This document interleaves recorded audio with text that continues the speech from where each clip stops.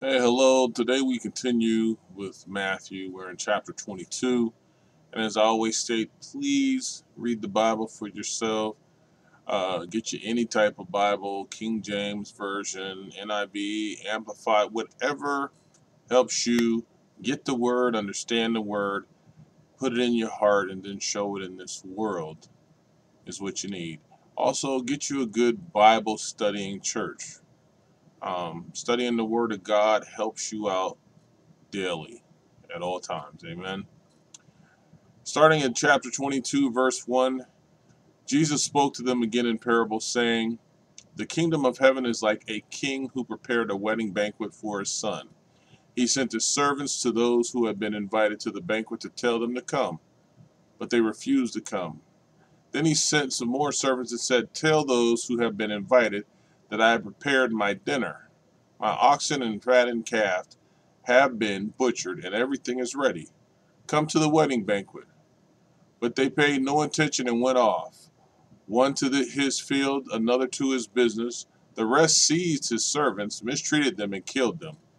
The king was enraged. He sent his army and destroyed those murderers and burned their city.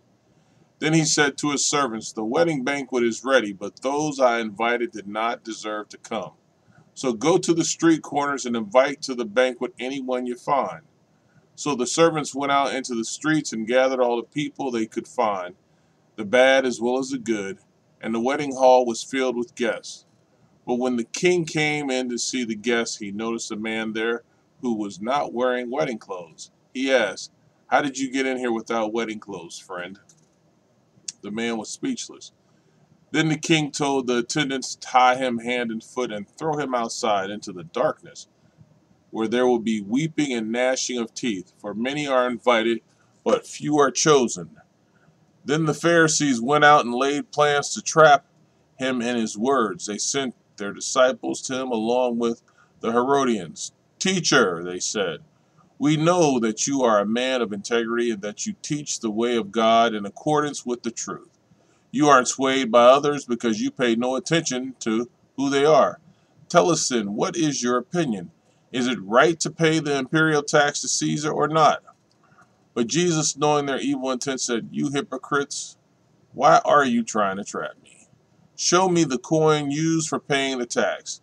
They brought him a denarius, and he asked them, "Whose image is this, and whose inscription?" "Caesar's," they replied. Then he said to them, "So give back to Caesar what is Caesar's, and to God what is God's." When they heard this, they were amazed, so they left him and went away.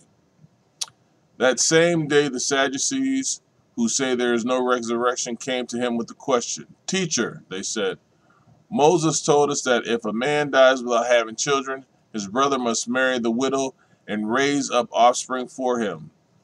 Now there were 7 brothers among us. The first one married and died, and since he had no children, he left his wife to his brother. The same thing happened to the second and the third brother, right on down to the seventh. Finally, the woman died. Now, then at the resurrection, whose wife will she be on the seventh of the seven, since all of them were married to her?" Jesus replied, "You are in error because you do not know the scriptures or the power of God. At the resurrection, people will neither marry nor be given in marriage. They will be like the angels in heaven. But about the resurrection of the dead, have you not read what God said to you? 'I am the God of Abraham, the God of Isaac, and the God of Jacob.' He is not the God of the dead, but of the living." When the crowds heard this, they were astonished at his teaching. Hearing that Jesus had silenced the Sadducees, the Pharisees got together. One of them, an expert in the law, tested him with this question: "Teacher, which is the greatest commandment in the law?" Jesus replied, "Love the Lord your God with all your heart and with all your soul and with all your mind. This is the first and greatest commandment. And the second is like it. Love your neighbor as yourself. All the law and the prophets hang on these 2 commandments." While the Pharisees were gathered together, Jesus asked them, "What do you think about the Messiah? Whose son is he?" "The son of David," they replied. He said to them, "How is it then that David, speaking by the Spirit, calls him Lord? For he says, the Lord said to my Lord, sit at my right hand until I put your enemies under your feet. If then David calls him Lord, how can he be his son? No one could say a word in reply, and from that day on, no one dared to ask him any more questions. Chapter 23.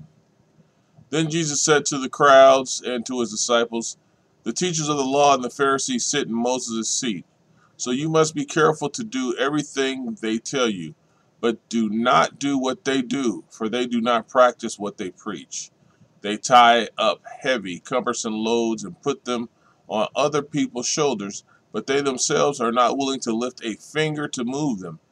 Everything they do is done for people to see. They make their phylacteries, and I hope I said that right, phylacteries wide and the tassels on the garments long. They love the place of honor at banquets and most important seats in the synagogues. They love to be greeted with respect in the marketplaces and to be called rabbis. Wow. By others. But you are not to be called rabbi, for you have one teacher and you are all brothers. And do not call anyone on earth father, for you have one Father, and he is in heaven. Nor are you to be called instructors, for you have one instructor, the Messiah.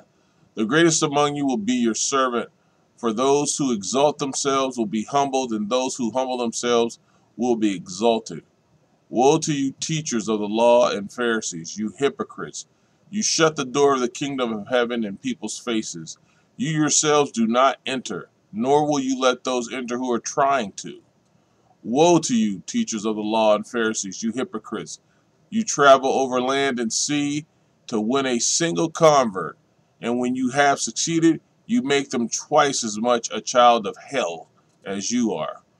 Woe to you, blind guides! You say, if anyone swears by the temple, it means nothing, but anyone who swears by the gold of the temple is bound by that oath. You blind fools! Which is greater, the gold or the temple that makes the gold sacred? You also say, if anyone swears by the altar, it means nothing, but anyone who swears by the gift on the altar is bound by that oath. You blind men, which is greater, the gift or the altar that makes the gift sacred? Therefore, anyone who swears by the altar swears by it and by everything on it. And anyone who swears by the temple swears by it and by the one who dwells in it. And anyone who swears by heaven swears by God's throne and by the one who sits on it. Woe to you, teachers of the law and Pharisees, you hypocrites! You give a tenth of your spices, mint, dill, and cumin, but you have neglected the more important matters of the law, justice, mercy, and faithfulness. You should have practiced the latter without neglecting the former. You blind guides, you strain out a gnat but swallow a camel. Woe to you, teachers of the law and Pharisees, you hypocrites! You clean the outside of the cup and dish, but inside they are full of greed and self-indulgence. Blind Pharisee, first clean the inside of the cup and dish, and then the outside also will be clean. Woe to you, teachers of the law and Pharisees, you hypocrites! You are like whitewashed tombs, which look beautiful on the outside, but on the inside are full of the bones of the dead and everything unclean.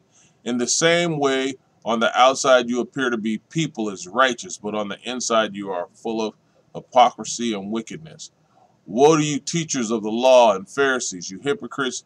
You build tombs for the prophets and decorate the graves of the righteous, and you say, if we had lived in the days of our ancestors, we would not have taken part with them in shedding the blood of the prophets. So you testify against yourselves that you are the descendants of those who murdered the prophets. Go ahead then and complete what your ancestors started. You snakes, you brood of vipers, how will you escape being condemned to hell? Therefore I am sending you prophets and sages and teachers. Some of them you will kill and crucify. Others you will flog in your synagogues and pursue from town to town. And so upon you will come all the righteous blood that has been shed on earth, from the blood of righteous Abel to the blood of Zacharias, son of Berechiah, whom you murdered between the temple and the altar. Truly I tell you, All this will come on this generation. Jerusalem, Jerusalem, you who will kill the prophets and stone those sent to you. How often have I longed to gather your children together as a hen gathers her chicks under her wings, and you were not willing. Look, your house is left to you desolate. For I tell you, you will not see me again until you say, Blessed is he who comes in the name of the Lord. Amen.